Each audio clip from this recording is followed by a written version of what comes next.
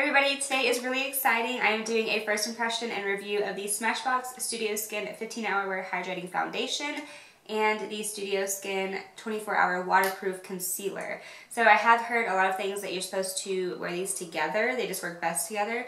So that's why I bought them as a pair. So yeah, if you'd like to see how this foundation applies, how it works throughout the day, just please keep watching. Alright you guys, let's go ahead and get started. I have already washed, moisturized, and primed my face. For primer, I used the Cover FX Mattifying Primer with Anti-Acne Treatment and the Makeup Forever Step 1 Smoothing Primer. Now I am so excited to test these out. This is the Smashbox Studio Skin Foundation, the 15-Hour Wear Hydrating Foundation Oil Free, and the Studio Skin 24-Hour Waterproof Concealer Oil Free. So, this is the duo, and the entire reason I wanted to try this out is because of Casey Holmes and a few other people on YouTube. I just see so much rant and rave about it, so I wanted to try it out. I got the shade 0.5 in the foundation, which I believe is the lightest shade, and I got Fair in the concealer, which is also the lightest shade. So this foundation retails for $42, and the concealer retails for $25. To be honest, it does not look that light. We'll see. So a few claims about this foundation. It says this hydrating foundation was created in our LA photo studio to look and feel amazing throughout an entire 15-hour shoot. Medium to full buildable coverage, oil-free, controls oil all day. I need that. It says sweat and humidity and exercise resistant, color true and transfer resistant, demi-matte finish. To use, blend well over skin with a brush, sponge, or fingertips starting at the center of the face. Okay. To start, this packaging is beautiful. It's like this nice heavy bottle with a matte black lid, and it does have a pump, which I adore. Let's see. It's quite runny. As you can see, it's running down my hand. So let's see a little swatch comparison. So I normally use the Revlon Color Stay for Combination Oily in 110. So here is the Smashbox in 0.5, which is the lightest shade, and then the 110 Revlon Color Stay. It is quite a bit more like peachy, I want to say. I don't know, that shade is not going to work on me. Let's try it, okay. So again, I've already primed my face, so on one side I'm going to use a brush and one side I'm going to use a sponge. This is my Sigma Kabuki F80. I'm just going to put some on the back of my hand because I don't know how much I need.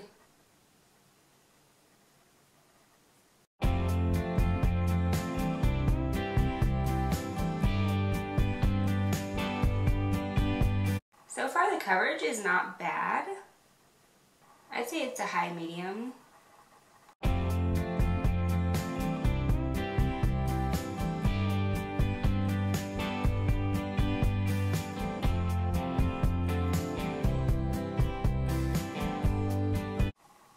Forget your ears.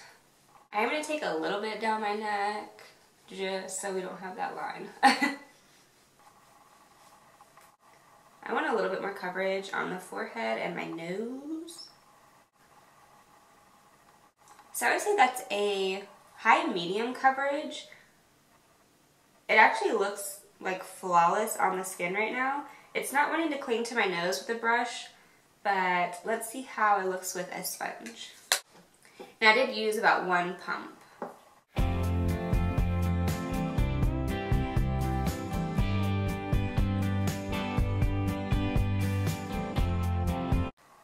I do feel like you get maybe a light to medium coverage with a sponge.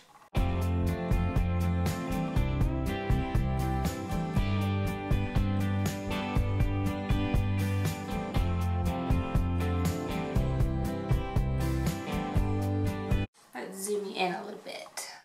So this is one layer of the foundation. I will say I do kind of prefer the brush side. I just feel like it looks a little bit more smooth.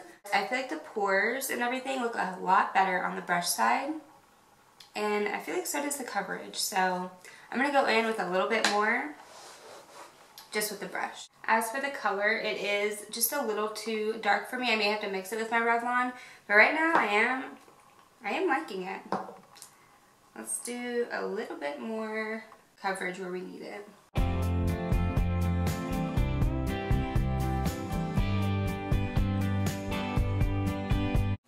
So for the foundation, I definitely think it looks beautiful right now. I love the way it's looking on the skin. I don't have it clinging to any dry patches yet. It's just not wanting to cling to my nose very well, so I'm hoping the concealer will kind of help me cover that up.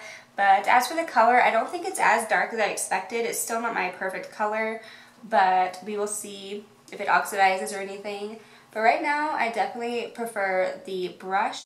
So again, this is the Studio Skin 24-Hour Waterproof Concealer in Fair. I'm just going to put this everywhere I normally would. Ooh. This is quite yellow. I will say it is pretty dang soft. And it smells like a regular concealer.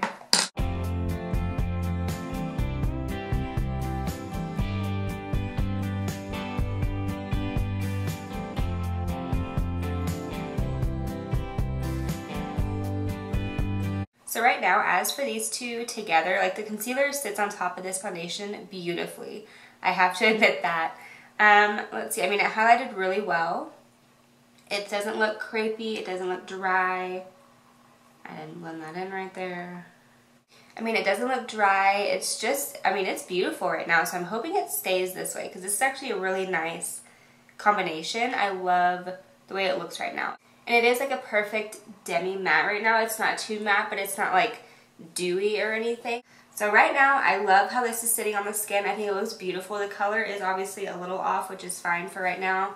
And it does feel nicely set. Now, I always powder my face because I do get extremely oily throughout the day. And I just use my RCMA No Color Powder. So I'm still going to set my entire face.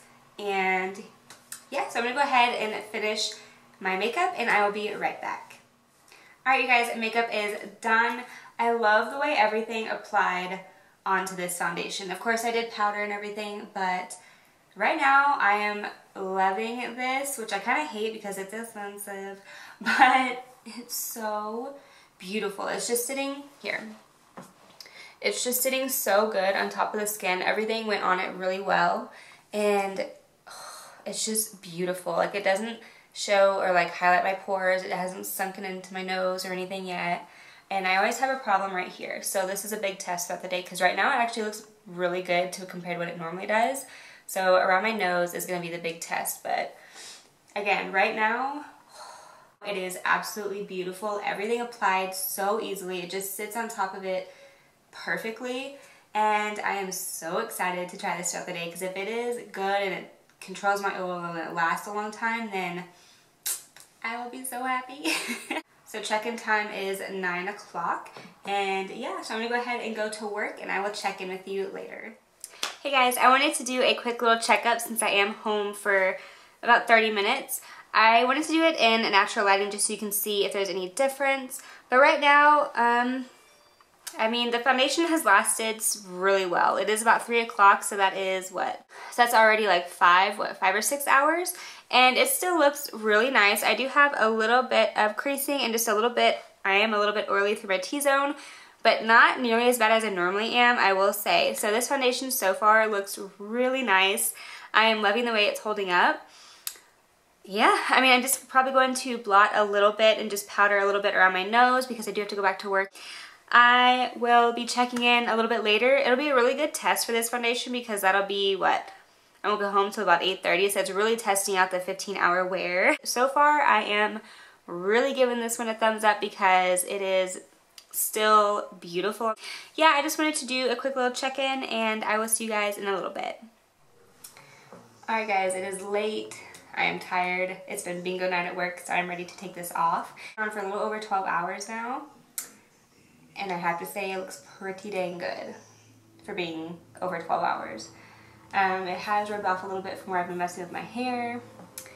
The oil is kind of starting to show through. It's wearing off a little bit around my nose, and I have to say it's lasted such a long time. I really do recommend this combination together. I haven't tried it separately.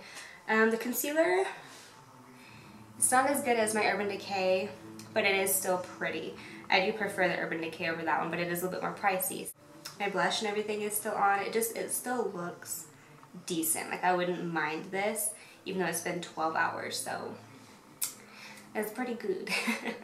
But yeah, I hope this video was somewhat helpful, and I'm sorry it was such a late check-in, so I couldn't really go into depth. But thank you so much for watching. Please subscribe if you haven't already, and I will see you in my next video. Bye.